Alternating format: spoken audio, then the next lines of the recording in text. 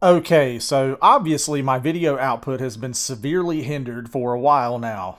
I tell you, being a teacher can be a pain in the free time department, and when you're working on finalizing a novel, that makes everything doubly hard. That's what she said! Anyway, trust me when I say that I'll be working on the next longer retrospective views videos soon, but for now, I wanted to do a quick one, and today I'll be looking at Evil West from Flying Wild Hog. Now, you're probably asking, why are you talking about this game versus the other major releases from the last few months? Well, 3 reasons. 1, this one is horror-based, and while my channel isn't strictly horror, I do tend to focus on things of a macabre nature. Mostly. So yeah, I'll likely try to do a short review on the Callisto Protocol when it releases. 2, the other major releases have been covered to death, and there's not much I could add, and this one hasn't gotten a lot of coverage that I've seen. And 3, I had to pick and choose what I did a review on since I haven't had much time. But in the interest of satisfaction, let me touch upon some of the major releases I have played.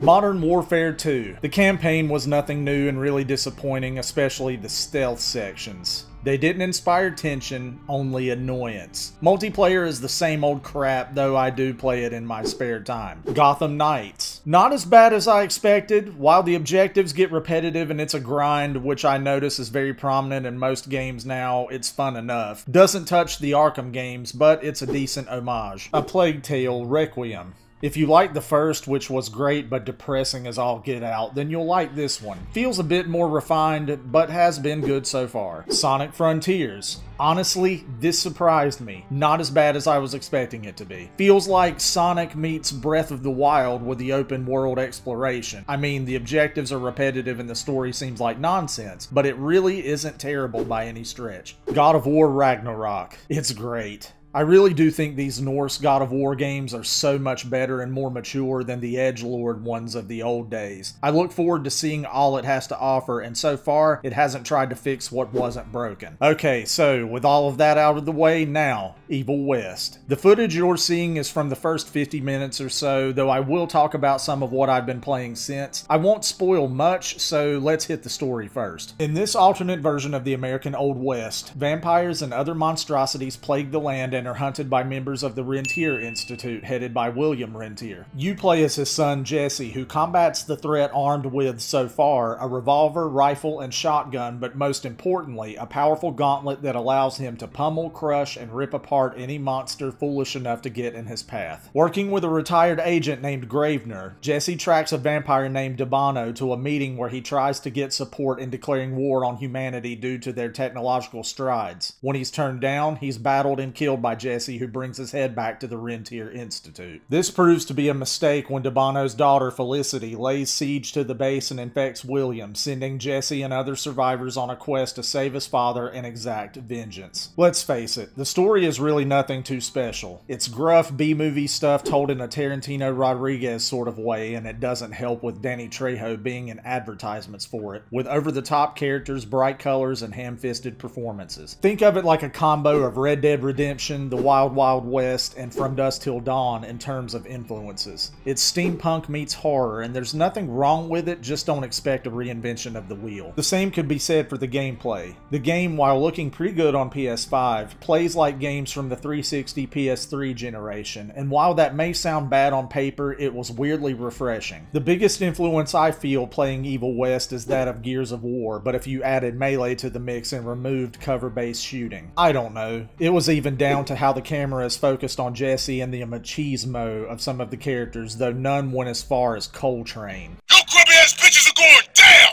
Like way down! Dead down! So down you ain't gonna know which way is up! Whoa, calm down, Jamal. Don't pull out the 9.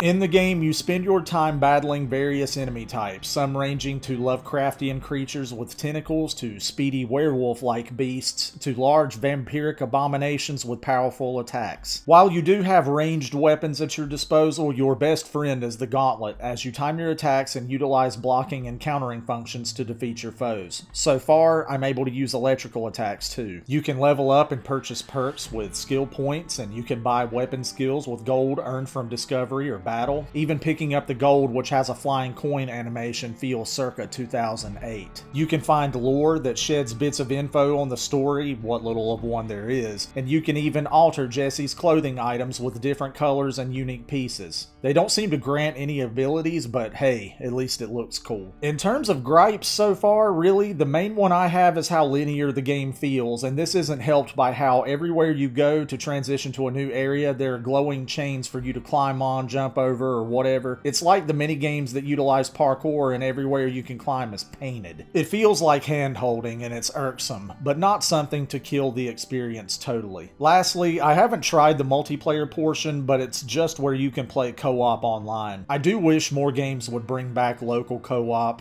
I don't have friends and am an antisocial prick, but anyway. So I can safely say that so far, this is a game I've enjoyed. It's nothing new, fresh, or totally exciting, but it doesn't have to be. It feels like a love letter to games from 10 to 15 years ago, but I don't mind that, and it isn't a detriment. I feel like so far it's going to be a shorter experience than most games, even some of those I mentioned earlier in my review, but sometimes I like a nice brisk adventure. And this one has plenty of pulpy blood and monsters to fill it. So if horror and steampunk western hybrids sound like your thing and you don't need overly complicated stories or gameplay, then give this one a shot. I'll return with more soon, I hope. Later.